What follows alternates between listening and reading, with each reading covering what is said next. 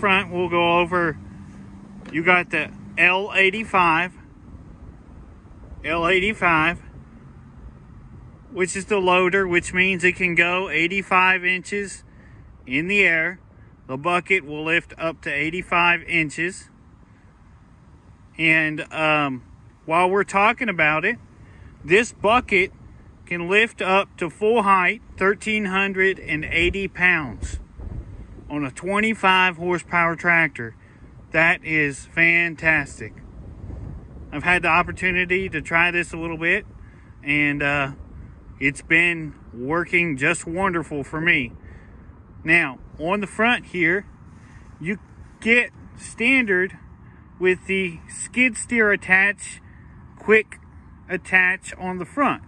So you would just pull these handles up like that. And as you can see down here in the bottom, this comes up out of the bottom there. And you would do the same thing on the other side. And then you would literally set your bucket down and back out, and it will come out from underneath this ledge here. Then you can hook it to any skid steer attach. You just push these back down once you get up underneath of it. And then like a set of pallet forks, and I'm telling you, my set of pallet forks has done wonders for me. I've moved brush piles, I've picked up pallets, I take the trash out, things of that nature, and it's done really well for me. But having this standard option on the front is wonderful.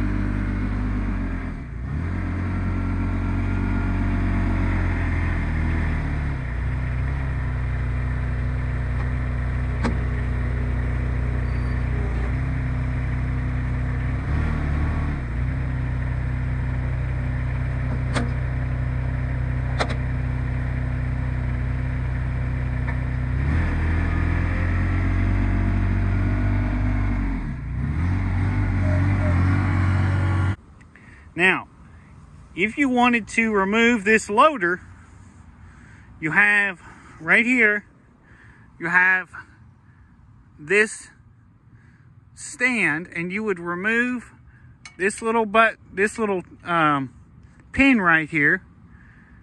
You take that out like that, pull that down, pull this all the way down. And there's another one on the other side. You put your pin back in, and then it forms basically a tripod with the front bucket. And then you would be able to, give me just a second, I'll show you what you would do after that. And I'll get into more detailed videos with this later. But for now, I'm just kind of showing you what it is. So you have this right here, and on the back side, you have a little pin. So you pull that pin out, take this out. Once you set your front bucket and the legs down, and basically you're going to use the hydraulics to lift up off of this cradle right here, and that would basically allow you to back out. So you would just pull the tractor backwards, and of course you want to, we haven't got around there yet, but you would just remove your quick disconnect hydraulics right here. And that's how you would remove the front loader. So also on this front loader, it's coming standard with this right here. This is called your bucket level indicator. And so you can see right here where it goes up to an arc there and back down. When this arc right here gets into this little piece right here, when it's flush right there, that means that your bucket in the front should be level to the ground. So that is a very handy tool when you're doing some loader work. So now we're on the other side of the loader, and you can see the L85 here. And this is what I was just telling you about, the quick disconnects, which are attached right here to the loader with a couple bolts. And this bottom piece actually stays with the loader frame, which is attached down here. Okay?